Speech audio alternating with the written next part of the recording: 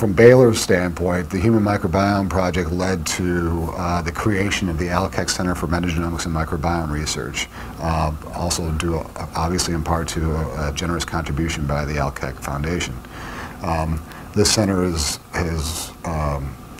been created to enable further microbiome studies with this rich clinical community that we have in the Texas Medical Center, and as such we have now over 60 different projects in microbiome research that have begun since the HMP started.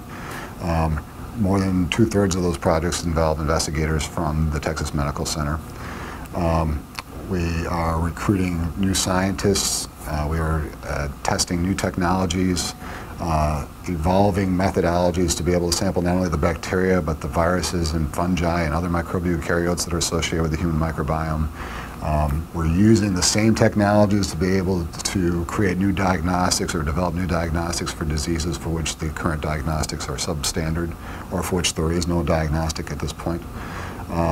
We're trying to discover new causes or new underlying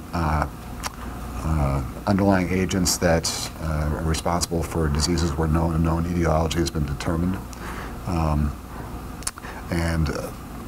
And we're also recruiting new faculty that are going to be recruited to join in these efforts for years to come.